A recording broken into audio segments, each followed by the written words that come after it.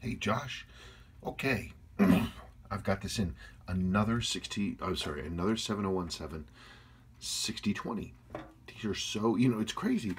It's crazy. The one I got in last week was like, I've never seen one this nice. And here this one is. Look at the beautiful movement. Look at the brightness of it. Oh, that's so nice. Anyway, let's talk the numbers. Definitely unserviced, definitely out of adjustment, but it's not running badly. It needs to be serviced. This is low. These 7000 series chronographs will run really, really, really well. They run with high amplitude. I could probably get this to cruise 100 points higher than this, and that's based on the numbers now and based on the physical condition. I don't think that's out of the realm of possibility at all. Just great movements, great movements. These 7000 series chronographs, they're just great. They give higher amplitude and they're sturdily built. All the wheels are smaller, so there's less torque and there's less power needed for the mainspring, which means the lower arbor port doesn't wear nearly as much, if at all. And they're great, great, great movements. They're great movements. Parts availability is better in a lot of cases because I can get a lot of the parts are common and I can still get them. Let's talk cosmetics. What a great watch. And you said, and this is a new thing, so this is a JDM model. This one is Japanese home market, but you said your grandfather bought this on a cruise ship. And I'm like, that's interesting. Maybe that's where some of these JDM watches came from cruise ships.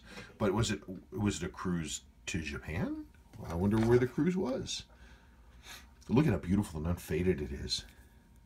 Look at the bright orange. Isn't that cool? Isn't that cool? That's a little indicator ring in there. It's in really nice condition. Case is in exactly the kind of condition that I like. Has a little bit of wear, but it's clean. And when I clean this up and I take this sort of surface haze away, this will really shine. It'll really shine. And under new crystal, this will look like a dream. The lume is slightly gray, but who cares? It's a nice watch. That's a nice watch. Whew. The only thing I noticed is that the day quickset, the push to quickset is not functioning. It's skipping, but that's not a big deal. There's probably literally just a screw loose and that thing is not working. I can't imagine it's going to be any kind of a big deal. Really cool. Really cool. It's so great that you've got this watch and that you're going to be investing in it. These are rare and this one's awesome. That's a really nice watch. Yeah, I think we've got clear sailing ahead of us. I don't think anything bad's gonna happen. Nice watch. Well, that's interesting. Well, I'll have to see. These hands, obviously it's not resetting to 0. These hands are preset to top dead center. So something happened. This lower aperture might have split, but it's 180 degrees from where it's supposed to be.